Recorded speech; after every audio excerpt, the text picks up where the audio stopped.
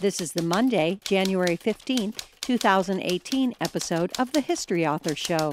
Visit our iHeartRadio channel or subscribe on iTunes for a brand new episode every other Monday morning. Oh, New York ain't New York anymore. How I miss those old pals of mine. The sawdust is gone from the floor where we harmonize sweet Adeline. On the east side, west side, things ain't like before. There are tears in the eyes of the regular guys. Oh, New York ain't New York anymore. Hello, history lovers, and welcome. I'm your host, Dean Karayanis, and this is the History Author Show on iHeartRadio. This week, our time machine hops on I-95 and heads down to the Washington Beltway, through our nation's capital, and back in time to the Union-occupied city of Alexandria, Virginia. Once there, we'll meet an abolitionist woman and get her perspective during and in the years immediately following America's Civil War. Our guide on this journey is Paula Tarnapol Whitaker, author of A Civil Life in an Uncivil Time, Julia Wilbur's Struggle for Purpose. In the fall of 1862, with the Civil War raging, 47-year-old Julia said goodbye to the family farm near Rochester in upstate New York and boarded a train to the capital of a divided nation. There was no I-95 in those days, no Acela, so this took a lot of guts for her to do. But Julia Wilbur had the courage of her convictions. An ardent abolitionist, Julia would spend most of the next several years in Alexandria helping recently freed slaves. Refusing to stop in the face of limitations placed on women at the time, Julia Wilbur aided those escaped slaves and hospitalized Union soldiers, and she later served in the Freedmen's Bureau as African Americans made their first steps to full citizenship. Based on Julia's diaries, letters, and other primary sources, A Civil Life in an Uncivil Time introduces us to a woman who threw herself into a changing society and helped bend it in the direction of liberty. You can find our guest online at paulawhitaker.com, at ptwhitaker on Twitter, or toss her a like at facebook.com/ptwhitaker. As a special treat, we'll be bringing you this week's interview live from an historic building, the Lyceum, Alexandria's historic museum, built in 1839. Okay, now that we've arrived on the southern shore of the Potomac, as the United States tear themselves apart, let's join Paula Whitaker and experience A Civil Life in an Uncivil Time. I'm joined by Paula Tarnapol Whitaker at the Lyceum, Alexandria, Virginia's historic museum. She's here to chat with us about a woman from the Civil War who is in this very building, among many others, doing her life's work. Her book is titled A Civil Life in an Uncivil Time, Julia Wilbur's Struggle for Purpose. Thank you so much for making time to meet up with me here in person and chat with the History Author Show. Well, welcome to Alexandria. Well, when I'm in a historic building, I'm always overwhelmed by looking for the ghosts and the echoes of the past and wondering who was in this little part of the building and what did they do and is this wall original? So since this is your town, I'll let you start by giving us a little taste of the building we're in. What is its history and how does it tie into this unique lady, Julia Wilbur, in your book? Okay. The building itself was constructed in the 1830s by sort of the city leaders, and the idea was to have a cultural mecca, a place for lectures in many growing cities around the country. They were, people were doing this, trying to sort of, exchange ideas, that kind of thing. During the Civil War, this building, like many other buildings in Alexandria, was taken over by the Union Army. The Union came into Alexandria basically right when the Civil War began and was here until the end. So the Lyceum itself became a hospital, one of about 32 Union hospitals in the city. And Julia Wilbur, who came here in October of 1862, would have come here to visit patients, basically sort of providing comfort. She wasn't a nurse, but she would be coming to visit and, sort of maybe provide snacks and help write letters and that sort of thing. One of the practical reasons that we're inside today is the street outside doesn't sound like the 1860s anymore, which is a benefit in some ways that we don't have shelling going on in the distance or soldiers marching through. There's cars and there's street noise and things like that. Set the stage for us. When Julia arrives here, she's a single woman, which is something that in this era, she's not just wandering around on her own. She doesn't have the opportunities which we'll get to here in Civil Life in an Uncivil Time. It's a place where I'm picturing her walking down the street. Women would hold up the hem of their dresses, for instance, because horses, as beautiful as they are and as messy as we think cars are, they left certain things there in the street all the time. So talk about her as she's walking down the street and comes here for the first time. What is the area outside of this building look like? Well, she says in her diary, Alexandria is a dirty old town. And sure enough, many letters and newspaper accounts for the time pretty much echo the same thing. It was kind of a logistics center for the Union Army. So there was soldiers and people and houses and commerce kind of going all over the place. Right now we're on Washington Street, which was the major north-south thoroughfare at the time, and it still is. So even though the street is very different, it's also the kind of grid and geography of Alexandria today is very much similar to what she would have encountered. We are about a half a mile from the Potomac River. Across the river, of course, is Washington, D.C., and there was constant kind of commerce back and forth between the two places. That was how Julia first came to Alexandria. First, she was in Washington. She took a train from her hometown of Rochester, New York, got to Washington, was originally thinking she would spend the war helping people in Washington. But when she got there, they said, oh, no, you really need to go to Alexandria. The need is much greater here. So she took a steamship over to Alexandria, and she spent from 1862 to 1865 here. I want to start with her where your journey begins, which right there, you automatically, as a good author will, began right in the middle. She's already on the train, right, coming here, picturing her by herself in the era, in the time, big steam engine, all the smoke, everything, the noise.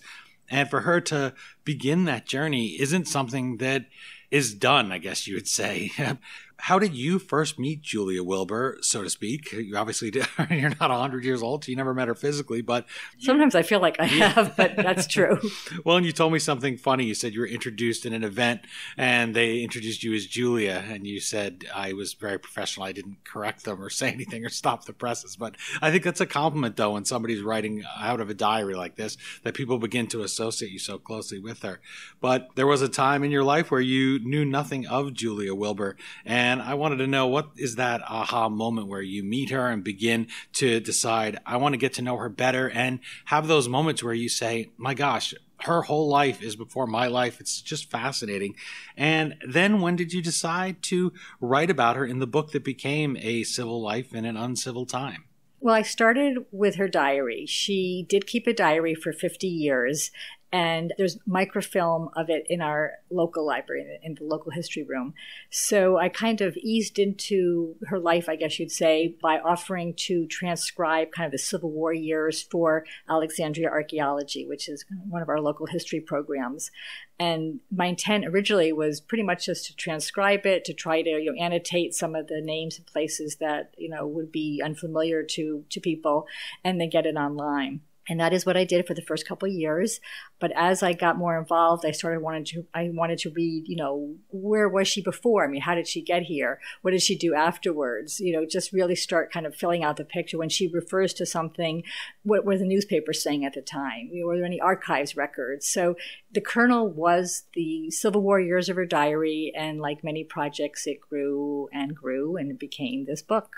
I mentioned Julia getting on that train for the first time, and there's a line here in A Civil Life in an Uncivil Time. She writes, quote, "My duty seemed to be in two places." And I wanted you to give readers a little taste. What did that mean for her? What were those two places where her heart and her head are torn between?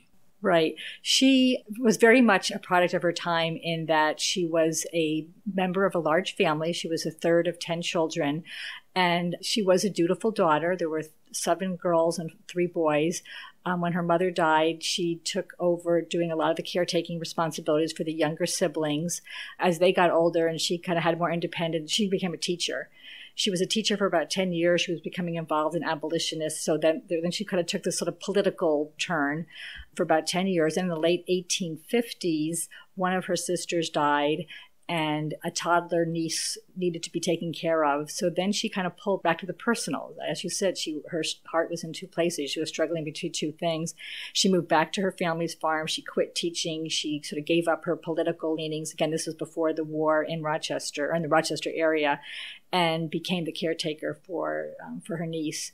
Through a series of events, the girl's father kind of reclaims his daughter, and Julia is again sort of adrift, and the political side kind of, kicks in again. And in 1862, after some kind of personal struggle of what should she do with her life, she was asked by a group called the Rochester Ladies Anti-Slavery Society, which was one of a number of women's groups across the North that raised money and tried to do work to first help people escape slavery, and then as they were escaping slavery, give them some support. They asked if she would be willing to come down to Washington. And so, again, then the political side, the public side sort of, kicked in. When you say she was a teacher, I wanted to dwell on that for a minute, because it's not like today where you go to school and then you get certified and maybe you're an assistant teacher or TA for a while. Right. She goes, takes the test, and it's such a human moment. She says, "I don't know why they thought I had any business teaching." They ask her a couple of questions, and it was something where it reflects on the greater theme of the book, where here's a woman, oh, you want to be a teacher? Okay, that's acceptable. Sure, here's the class, and go ahead and teach these kids, even though there's really no reason to believe that's what she should be doing. Whereas when she goes and she says, I want to help the freedmen, I want to help escaped slaves, I want to help after the war, these African Americans who are now citizens adapt to being free and find some help in civil life, they say, well, you're a woman. Why would you think that? It's just so fascinating juxtaposition that when she wants to be a teacher, all the doors open for her, even though that's not what she's called to do, and that's not what's in her heart, and that's not her dream. Her pursuit of happiness is to help other people, and everybody sort of cocks their heads, like when dogs used to listen to answering machines back when we had answering machines. And, well, wait a minute, why is my master's voice coming out of there? Right. So I thought that was fascinating, as the idea of her being a teacher, every door opens, but then she has to fight just to help people, where you would think, especially in this era, the Civil War does not end racial discrimination by any means. You would think somebody who wants to help would be just embraced, and yet she's really not. Well, it was a cause that don't have a lot of public support. And so, for example, when she came here, and one of the things she wanted to do was really try to advocate for better conditions, for better housing, for better health care, that sort of thing. It wasn't like the officialdom was just dying to help people who were escaping slavery. I mean, they were sort of giving them the minimum. So really, the resistance, I think even if she had been a true-hearted, really persistent male, even that would have been difficult, because she was kind of advocating for things that people didn't necessarily want to divert their resources to focus on. All along, she really had to, when she saw something that she felt needed to be done, she needed to kind of fight to get it done.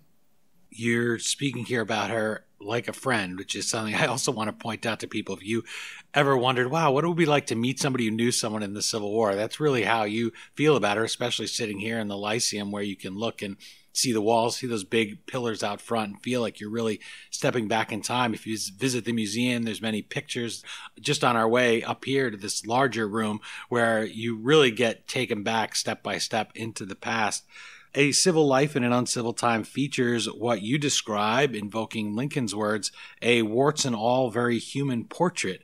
So she's writing this diary, and I found myself reading it always a little bit embarrassed, right? When we read somebody's diary, even though they've been dead for 150 years, there's always a little bit of That and also cynicism, skepticism. Well, are they writing knowing someone's going to read it? Like if you read any of the Adams diaries, you know that they're writing for posterity. Right. So here's Julia. She has no reason to know that we're going to be sitting here in 2017 in the Lyceum. It would probably blow her mind and, and having read her diaries. So who is she writing for as she's keeping a record of this unique life? Well, I do think she was aware that other people would be reading it because, at a certain point she realizes that she's witnessing historic things. I can't say for sure because she never really says, who the intended audience is, but, it was something that was preserved through her family. It became into our public space because one of her great-great-nephews was a professor at Haverford College. And when his name was Douglas Steer, he donated the diaries to Haverford, realizing that they really did have, kind of a larger purpose. So there is a balance, though, because yes, I obviously really like her and I've gotten so enmeshed in her writing, but I'm also writing a book of history. And I have to be able to make sure that I kind of have the perspective of a historian in addition to, kind of her, as you said, friend or, really wanting the best for her, that kind of thing. And, when there are things that are unflattering, I have to bring those up too, So that was kind of a bit of a challenge as I worked on the book, but hopefully I resolved it. That's some challenge too. It's something where I love to pull that back a little, peel back the actual craft of it, because you have those moments sometimes in history, many historians do, where they say, this subject surprised me, or they embarrassed me, or I wanted to cover that up for them. I interviewed Daniel Malik on his book, Agony and Eloquence, about John Adams and Thomas Jefferson.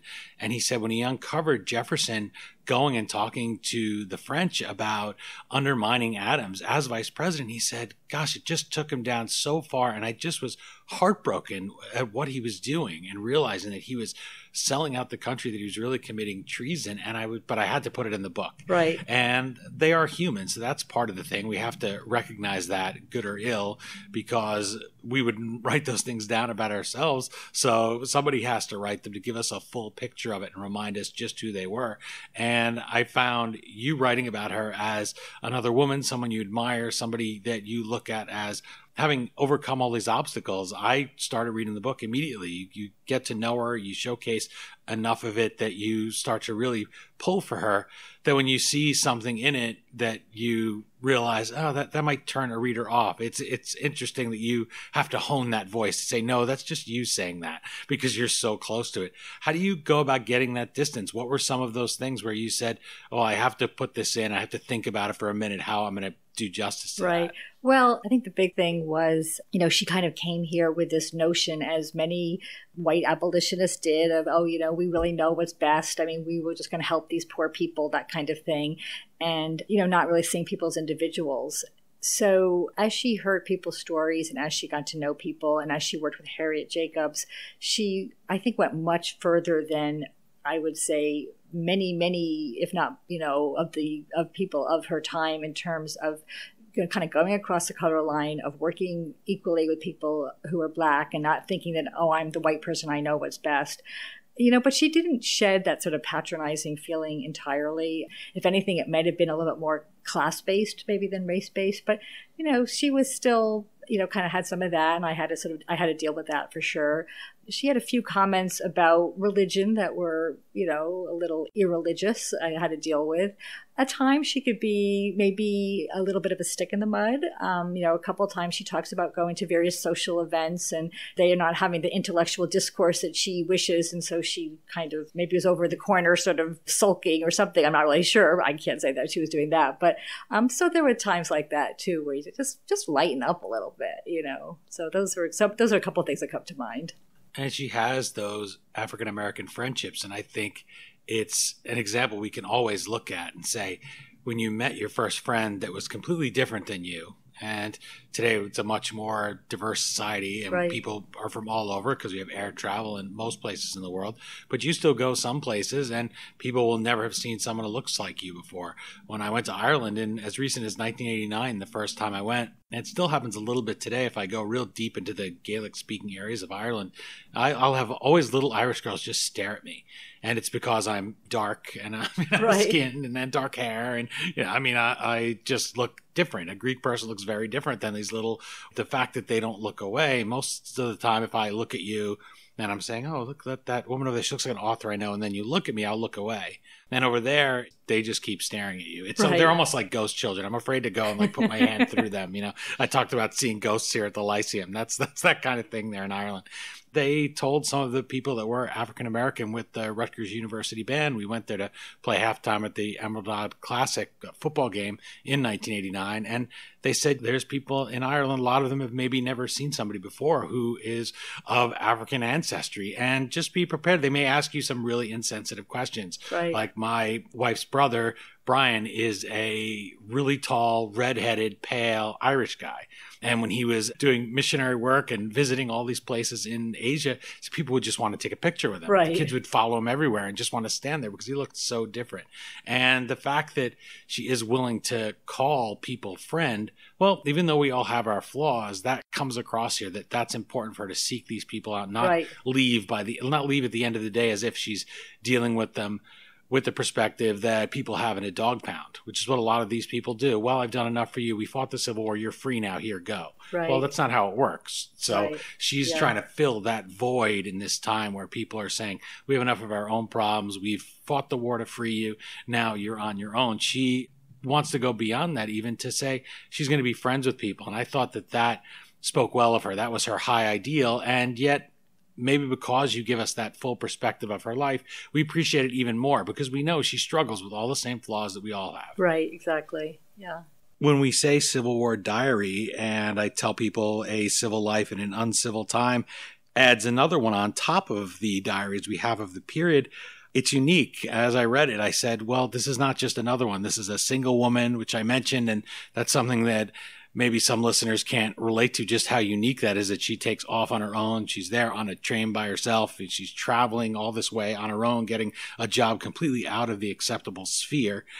She's beyond what they called at the time prime marrying age for the era, so she's an anomaly yet again there. She's kind of expected to have just a very few limited roles. And you mentioned teaching, but what are some of the other roles that would have been available? What is the sphere so we can give listeners and your readers an idea of the mold she's really breaking? Well, probably just being basically the family caregiver, whenever somebody needs, because of an illness or some other need, that it would be expected that she would be the person who would step in, would spend 6 months here and a year here and 2 weeks here helping various family members, which, she did to a certain extent early in her life, but she finally decides to break away. And so that would be probably the other kind of expected role besides teacher that a kind of middle-class woman would be able to assume. As you know, kind of nursing was sort of becoming something during the Civil War that some women did. Louisa May Alcott, is most famous, and Clara Barton. But that was not something that would even that was pretty extraordinary for the time. I interviewed an author, Doug Stanton, who wrote Horse Soldiers, and we talked about his upcoming book, The Odyssey of Echo Company, about the Vietnam War. And he said, I'm never afraid to ask the obvious question. So I'm going to do that and be the 5-year-old here who doesn't know what's appropriate and ask the question that people maybe wonder. We can see Julia on the front of your book cover. Why is she unmarried? Why does that never come? Why does she never find the right man? Well, one thing that happened was when she was 19, her mother died. And she spent really the next about 10 years taking care of younger family members. So, that really was kind of prime marriageable age. That might be one reason. There were other single women, of her era. Also, at a certain point, she's really not unhappy about that. She talks about kind of her single blessedness. She realizes that she, in certain ways, has even more freedom than married women at the time. Don't forget, married women really even had a more circumscribed role, kind of within the family structure. She recognizes that when she's about 30 years old, she writes some things in her diary that kind of recognize that, she does have a certain freedom of movement that her married friends do not. Her life is of her choosing much more. And that's what I wanted to get at with that question. You did it really well in that answer, because even with that question, you're trying to fit her into a mold, saying, well, basically what's wrong with you? As I said, people will look at the cover and say, well, she's not deformed. She looks fine. It's a good time of year. She has a good family, a good father. Well, maybe the bottom line answer is because she didn't want to. It wasn't her path and her life. She talks about yearning for love and connections throughout her life. Not necessarily romantic connections, but definitely very deeply felt personal connections. And that was really maybe another one of the, when I talk about, her struggle for purpose, there was a struggle kind of on this political level, but there was also a struggle on a personal level to find meaning with her family and friends. I wanted you to take us back to the Civil War era. We talked here about the Lyceum and how this building was standing at the time and played a role in Julia Wilbur's life. But if you walk around Alexandria, which I know you do, we talked about a little bit before we began recording, what else can people see here of Julia's Alexandria as it existed at the time she was doing all this work? Well, a fair amount, actually. First of all, a lot of the sidewalks are kind of brick and kind of uneven, and, you can kind of at least sort of conjure up kind of a time when she might have been walking.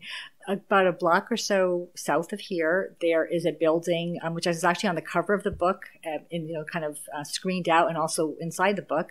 This is still standing. They used it back at the time. It was a confiscated home of a private family.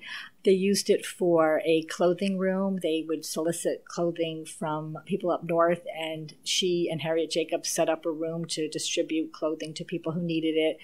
She lived there for a time. There was a hospital on one side of it. So that building is still standing. A couple of cemeteries are still there. A couple of the churches that were hospitals are still here. Those that no longer have their original purpose, there's a lot of historical markers around town. The barracks for freedmen were built, and there is a marker there, even though it was disassembled shortly after the war. Huge hospital for African-American soldiers. A piece of it is still there. It has a very, unique history itself. It began as a slave trading place in the 1820s. And through some fortune, and that we can have it to remember today, it is now the office of the Northern Virginia Urban League, and there's a small museum in it as well. So that is also still standing. So there is a lot for a visitor to come see. I have another quote here out of A Civil Life in an Uncivil Time. You write, quote, "Despite the setbacks, hope for a better time marked the life of Julia Wilbur." That's an epitaph any of us would be proud to have chiseled into our headstone. So I'd like you to give us one of your favorite stories about her. What was it about her writing as a diarist that made you say, I'm going to sit up a little straighter here. Wow, what a hopeful lady. Despite all this death and destruction, there would have been men marching down here past the Lyceum with limbs missing, blinded, all this horror and war. She sees Lincoln twice, and then Lincoln's assassination occurs. So how did she maintain that hopefulness? What's one of those stories that made you say, I can give this as her epitaph? Right. Well, I guess one thing that comes to mind is really after the war, she tries to register to vote. Women's suffrage is 60 years down the road. I mean, we know that in retrospect. But in 1869, D.C. had municipal elections. Congress had allowed, this is even before the amendments, for male suffrage, for black male suffrage nationwide. There were municipal elections, and black men were allowed to vote in 1867. And she kind of watches that, and the thought processes among her and other women are starting to move. And so, sure enough, in 1869, she marches down to headquarters of the election headquarters and tries to register to vote. At the time, she was actually trying to apply for a job at the patent office. And people were saying to her, like, don't be so visible. I mean, you're trying to get a job. And yet the spirit moved her, and she went nonetheless. You're enjoying my chat with Paula Tarnapol Whitaker about her book, A Civil Life in an Uncivil Time, Julia Wilbur's Struggle for Purpose.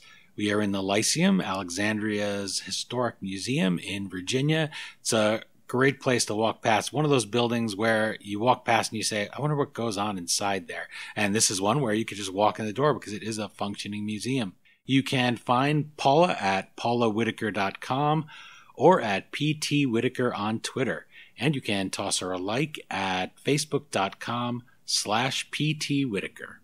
Lisa Wolfinger, co-creator and executive producer of the PBS miniseries Mercy Street, says of A Civil Life in an Uncivil Time, quote, I urge everyone to pick up a copy and delve deeper into a chapter of Civil War history that has been overlooked for far too long, unquote. Paula, the word that jumps out at me there is overlooked. There are just so many books published on this topic. There are so many diarists. There are all those big set pieces and figures, the Grants, the Lincolns, Shermans, Lee, all of these Civil War veterans who had nothing but time in their hands to sit around and write and rewrite the history of the war after it occurs. So it's tough to find a unique perspective, yet here you are. So coming out of that review, make your pitch to listeners who maybe think they've read it all on the war, who see the cover of your book and say, A Civil Life in an Uncivil Time. Well, how will that improve my understanding of the conflict? Tell us how it will.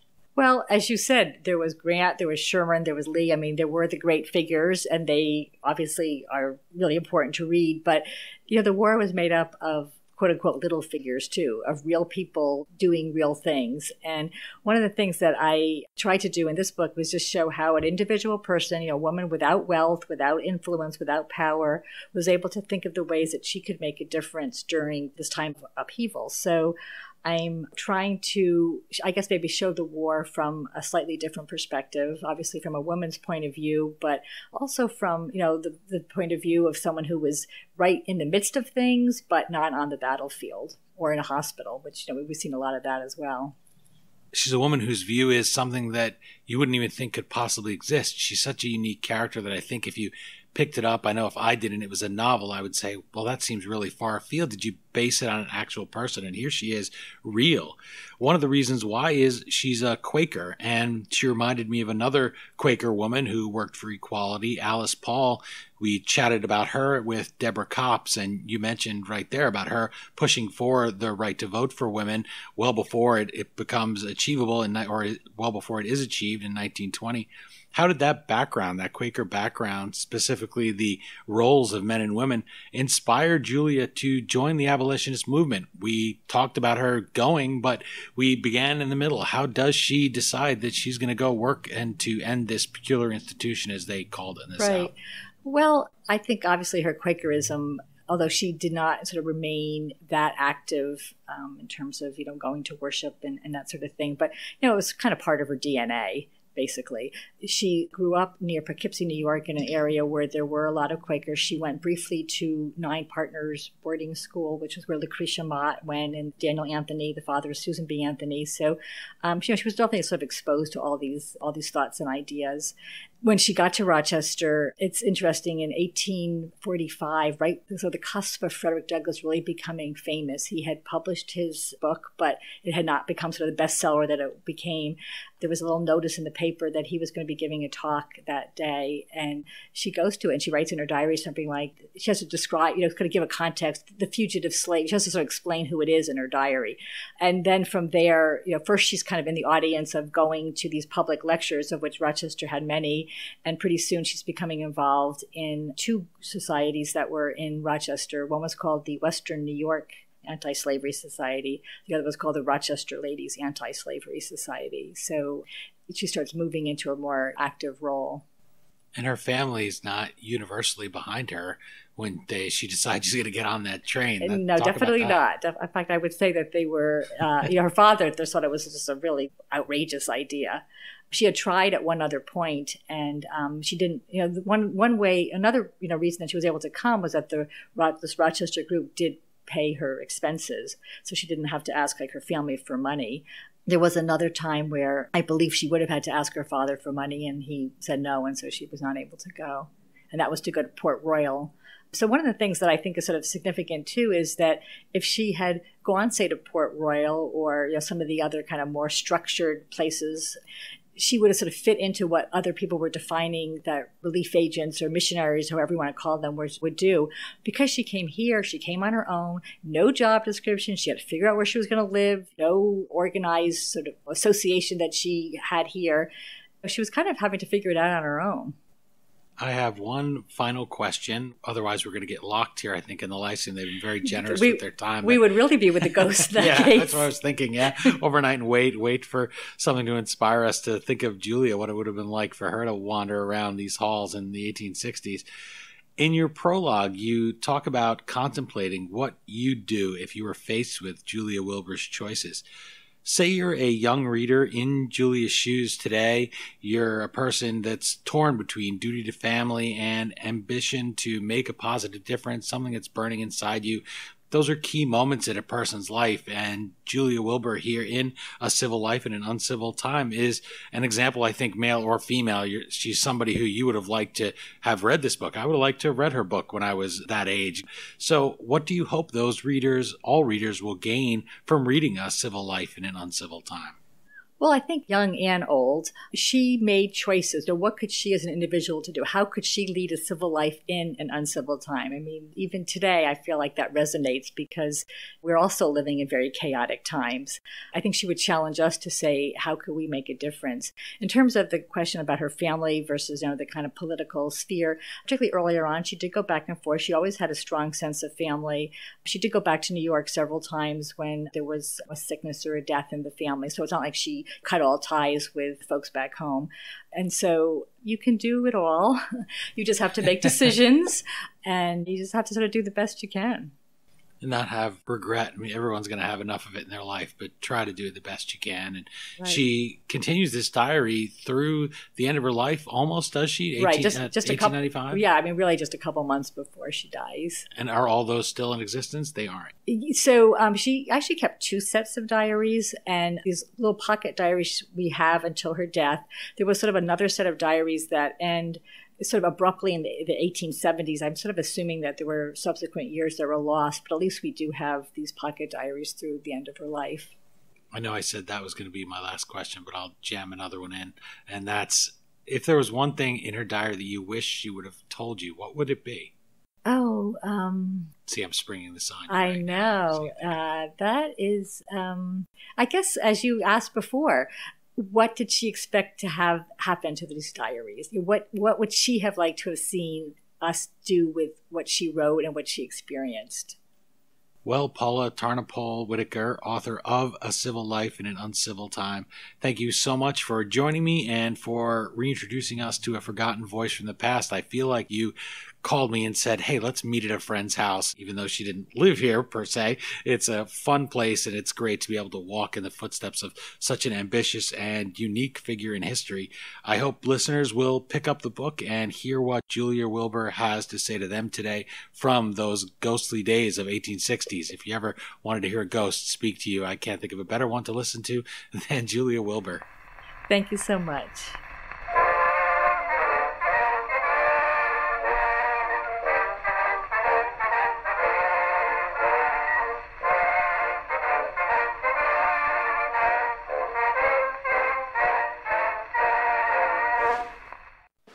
Again, the book is A Civil Life in an Uncivil Time, Julia Wilbur's Struggle for Purpose. As always, you can find the Amazon link to purchase your copy at historyauthor.com. And we hope you will click through there, or even navigate using the Amazon banner on our homepage the next time you purchase anything from Amazon. You go to historyauthor.com. Our banner takes you through to Amazon, and Amazon.com gives us a small portion of every dollar you spend at no additional charge in your shopping cart. For just those few extra taps of your finger, you can help us keep the flux capacitor on our time machine humming like usual. And that means we'll be able to keep bringing you great authors and great trips into the past. My sincere thanks to Paula Tarnapol Whitaker, not only for joining me, but for meeting me at the Lyceum and showing me a little bit around the historic town of Alexandria, Virginia. She brought to life Julia Wilbur's diaries of the Civil War period in a way that even reading the book alone can only come close to. It's so great to walk in the actual footsteps of people in history. Visit the Lyceum, or you can visit our guest at paulawhitaker.com. You can also find her at PT Whitaker on both Twitter and Facebook. And while you're at it, let us know what you think of the book and the interview on Twitter at HistoryDean or Facebook.com/HistoryAuthor. That's it for this installment of the History Author Show. I hope you'll join us back in the Manhattan studio for our next all-new interview right here on iHeartRadio. And if you're an iTunes subscriber, you know what to do. Take a minute to leave us a review. Those stars really help. Well, until our next trip into the past together, thanks so much for time traveling with us today, and have a great week. Mine eyes have seen the glory of the coming of the Lord. He is trampling out the vintage where the grapes of wrath are stored. He has loosed the fateful lightning of his terrible swift sword. His truth is marching on. We still call it Broadway, but what's in a name? Take it from Georgie, it isn't the same. On the east side, west side, things ain't like before.